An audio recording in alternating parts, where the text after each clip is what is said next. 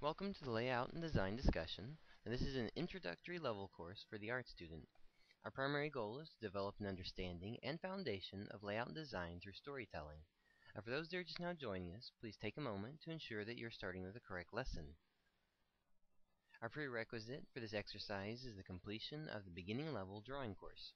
Now, the lesson is broken down into three parts. In part 1, we're going to take a look at cameras and the rules that surround them. In part 2, we're going to take a look at layout, designs, and flow. And in part 3, we'll go through the elements of framing the shot. So with that, let's go ahead and begin with our first part, the camera.